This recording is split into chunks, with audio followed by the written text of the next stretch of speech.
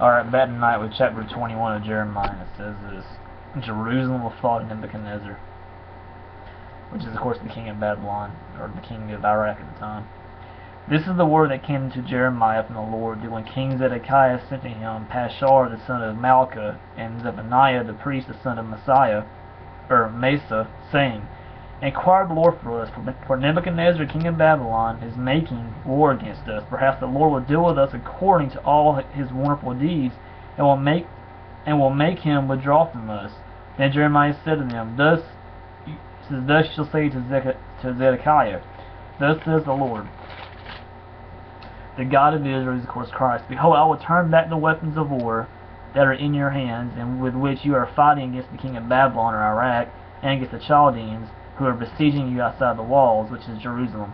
And I will bring them together into the midst of this city. I myself will fight against you, with outstretched hand and strong arm, in anger and in fury and in great wrath. I will strike down or kill the inhabitants of this city, both man and beast. So God's had it with Jerusalem. You know, they've been in so much sin and stuff, and they haven't repented. They keep on in their sin, so God's going to allow them to be invaded by Babylon, which is Iraq today. Babylon will come in there and destroy Jerusalem, kill much of all these Jews, and God's going to allow it to happen. And those who survive are going to be taken to Babylon into slavery. It says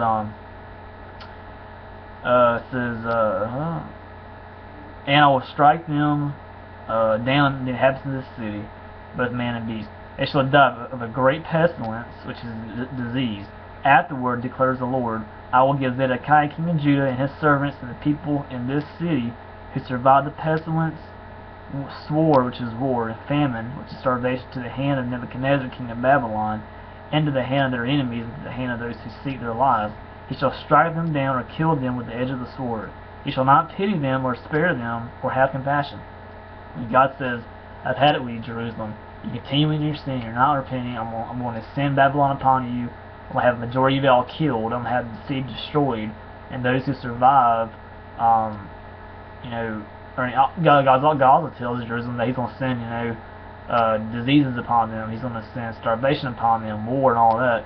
But He also says those of you who survive will be taken to Babylon into slavery. So God doesn't put up with sin as we know. Verse 8, and to this people you shall say, Thus says the Lord, Behold, I set before you the way of life and the way of death. He who stays in this city, which is Jerusalem, shall die by the sword or by war, by famine, which is starvation, and by famine, which is starvation, and by pestilence, which is disease. But he who goes out and surrenders to the Chaldeans who are besieging you shall live, and shall have his life as a prize of war. For I have set my face against this city for harm and not for good, declares the Lord. It shall be given into the hand of the king of Babylon, and he shall burn it with fire. So God basically tells the king of Babylon, burn it to the ground. It tells them to burn it to the ground, kill majority of the Jews. Those who survive will of course be taken to slavery. So God's had it. He's had it with Jerusalem. Message to the house of David. And to the house of the king of Judah say, Hear the word of the Lord, O house of David. Thus says the Lord. Execute justice in the morning, and deliver from the hand of the oppressor him who has been robbed, lest my wrath go forth like fire. Execute justice in the morning, and deliver from the hand of the oppressor who has been robbed, lest my wrath go forth like fire, and burn with none to quench it, because of your evil deeds. Behold, I am against you, O inhabitants of the valley, O rock of the plain, declares the Lord. You who say, who shall come down against us, or who shall enter into our habitations? I will punish you according to the fruit of your deeds, declares the Lord. I will kindle a fire in the forest, I will kindle the fire, or a fire in her forest, and it shall devour all that is around her. So God's going to set Jerusalem on fire and burn it, pretty much burn it down on the ground, pretty much.